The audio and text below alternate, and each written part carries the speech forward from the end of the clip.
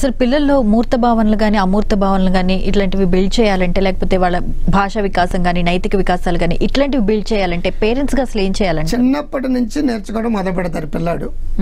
అంటే ఫస్ట్ గురువులు ఎవరంటే ఫ్యామిలీ, సెకండ్ గురువులు స్కూల్స్, చుట్టుపక్కల ఉన్న రిలేటివ్స్, వీళ్ళందరూ. సోషలైజేషన్ అంటే ఫస్ట్ అమ్మకి నాన్నకి సోషలైజేషన్ అంటే కమ్యూనిజం ఆ సోషలైజేషన్ కాదు, అది సమాజంతో కలిసే సోషలైజేషన్. ఫస్ట్ అమ్మ నాన్నతోటికి క్లోజ్ అవుతాడు కదా, తర్వాత పిన్నిలు, అమ్మమ్మలు, నాయనమ్మలు వీళ్ళు. సెకండ్ స్టెప్ ఇది. ఈ ప్రొసీజర్లో ఎప్పుడు ఎంకరేజ్ చేస్తుండాలి. నాన్న వినయ్ వాళ్ళందరితో వెళ్ళి ఆడుకోమ్మా అని. ఇంట్లో మొక్క ఉందనుకోండి, ప్రతి మొక్కకు ఒక పేరు పెట్టాలి. హాయ్ విద్య బాగున్నావా, ఐశ్వర్య రాయ్ బాగున్నావా, దానికి ఒక ట్యాగ్ పెట్టి ఐశ్వర్య ఎలా ఉందో ఒకసారి వెళ్ళి చూడమ్మా, మొక్కకి నీళ్ళేసేవా లేదా. బాధ్యత, రెస్పాన్స్ ప్లస్ ఎబిలిటీ, రెస్పాన్సిబిలిటీ, స్పందించే గుణం. అంటే అమ్మకు ఒంట్లో బాగాలేకపోతే వీటి టీ పెట్టడం నేర్పాలి, కుక్కర్ పెట్టడం నేర్పాలి, వీలైతే కాళ్ళు నొక్కడం నేర్పాలి, బయటకు వెళ్ళి పనులు చేయడం నేర్పాలి. ఫర్ ఎగ్జాంపుల్ అల్లరి చేస్తుంటే సెల్ ఫోన్ పెట్టడం కాదు. నాన్న నేను ఇప్పుడు వంటగదిలో పనిచేస్తున్నాను, దీని పేరు బ్రింజాల్ అంటారు, దీంట్లో ఈ విటమిన్స్ ఉంటాయి, నెక్స్ట్ స్టెప్ ఇది, నెక్స్ట్ స్టెప్ ఏంటి, ఈ లోపల నేను కట్ చేసే లోపల 3 విజిల్స్ వేసిన కుక్కర్ కట్టే బాధ్యతలు నేర్పుతున్నావు. It's a science, it's economics, it's a sociology, it's a anthropology, it's a family relations. కానీ పిల్లలు చెప్పిన వెంటనే చేయరు కాదు కాబట్టి పిల్లలకి ఎక్కువ సార్లు చెప్పాలి, చెప్పే విధంగా చెప్పాలి.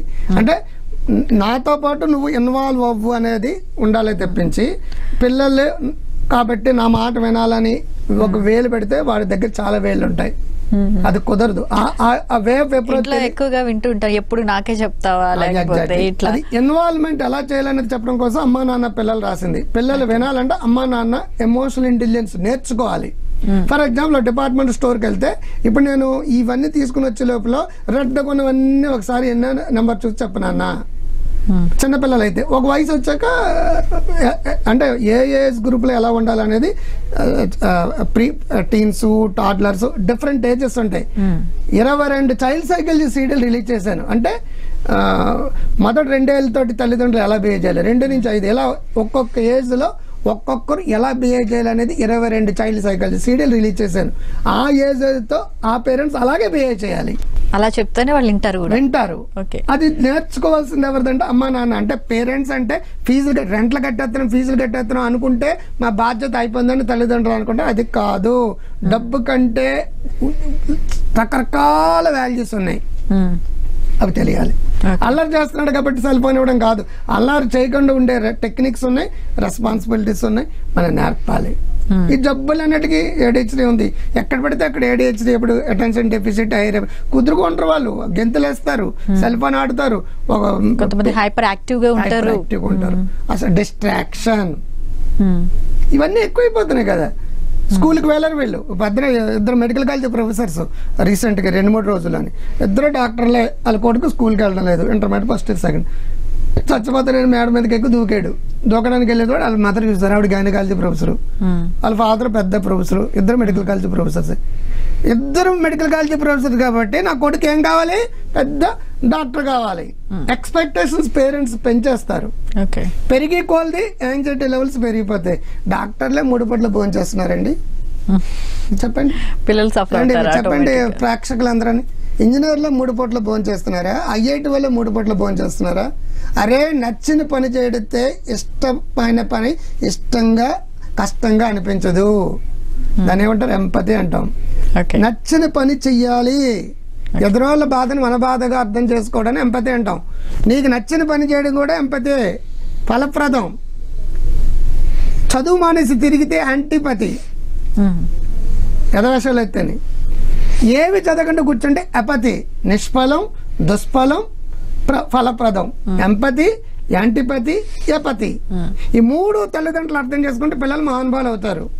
ప్రతి మొక్క మహావృక్షం అవుతుంది. అంచేత మొక్కల నుంచే మొదలు పెట్టాలి, ఇంట్లో కుండీల నుంచి.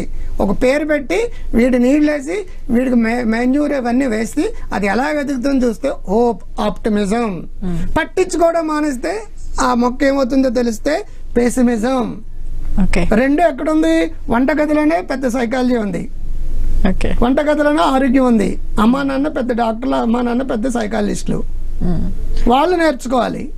ఓకే డాక్టర్ గారు, మరి మీరు స్కూల్స్ కి కాలేజీలకు కూడా వెళ్ళి కౌన్సిలింగ్ చాలా ఎక్కువ. ఇప్పుడు schools every year hundreds of programmes school పిల్లలకి బాగా మంచి మార్కులు రావడం, కాలేజీల్లో ఇంజనీరింగ్ కాలేజీలకి కమ్యూనికేషన్స్, ఇంటర్పర్సనల్స్, సాఫ్ట్ స్కిల్స్ నేర్పడం, అలాగే పెద్ద పెద్ద ఆర్గనైజేషన్స్ ఉంటాయి, మార్కెటింగ్ ఎలా చేయాలి, టీమ్ బిల్డింగ్ ఎలా చేయాలి అవి నేర్పడం. ముఖ్యంగా చైల్డ్ సైకాలజీ మీద పెట్టిన ప్రోగ్రామ్స్ వేరే వాటిలో అన్ని ప్రోగ్రామ్స్ పెడతాం.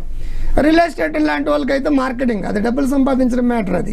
కానీ ఇది అలా కాదు. అది అమ్మా నాన్నలు పిల్లలకు కలిపి ఒక టీమ్కి వస్తే వాళ్ళ మధ్య బద్ధశత్రులను కూడా అప్పటికప్పుడు అగ్గు చేస్తాం, అప్పటికప్పుడు కాళ్ళకు నమస్కారాలు కూడా పెడతాం. అత్త కోడలు వస్తే దెబ్బలాడుకునే వాళ్ళందరూ కలిపేస్తాం.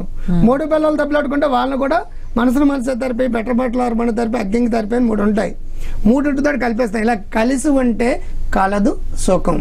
ఓకే, లేకపోతే ప్రపంచం అంతా సర్వనాశనం అయిపోతుంది. సంబంధ బాంధవ్యాలే ఉండవు. బంధాలు అనుబంధాలు అనేది టాపిక్ అమ్మ వాళ్ళకి. బంధాలు అనుబంధాలు టాపిక్ పెద్దవాళ్ళకి, అంటే అత్తమామల కోడళ్ళు, ఆడపడుచులు, కుటుంబ వికాసం ఉంటుంది దాని పేరు. పిల్లలు దాని పాజిటివ్ పేరెంటింగ్ క్లాసెస్ అంటాం పిల్లలవి, ఆర్ చైల్డ్ సైకాలజీ ప్రోగ్రామ్ అంటాం. రైట్, థ్యాంక్ యూ డాక్టర్ గారు. పిల్లల్లో వచ్చే మార్పులు ఏ విధంగా ఉంటాయి, దానికి అసలు ట్రీట్మెంట్ ఎలా ఉంటుంది, అసలు పిల్లల సైకాలజీ అనేది ఏ విధంగా ఉంటుందో మాకు తెలియజేసినందుకు ధన్యవాదాలండి. ఇదండి ఇవాల్టి నమస్తే డాక్టర్. మీ పిల్లల ప్రవర్తన తేడాగా ఉందా? ADHD, బెడ్ వెట్టింగ్, నత్తి, గోళ్లు కొరుక్కోవడం, మట్టి తినడం, స్కూల్ ఫోబియా, చదువులో వెనుకబాటు, అబద్ధాలు ఆడడం, దొంగతనం, భయం, depression, anxiety, cell mania, WhatsApp, Facebook, internet లకు ఎడిక్ట్ అయ్యారా? మొండితనం, తన మాట నెగ్గాలనడం, కూల్ కో అని చెప్పి తిరిగి ఇంటికొస్తున్నారు. పిల్లల ప్రవర్తన అర్థం చేసుకోవడం ఎలా? సుప్రసిద్ధ కౌన్సిలింగ్ సైకాలజిస్ట్ క్రాంతికార్ ఆధ్వర్యంలో మీ పిల్లల సమస్యలను పరిష్కరించుకోండి. కార్పొరేట్ ట్రైనింగ్ కై సంప్రదించండి. VIP Vidhatha institute of personality development, Hyderabad 9393112021, Vizag 9440633610. Websites www.krantikar.com, www.vidhata.in, www.krantikar.blogspot.in.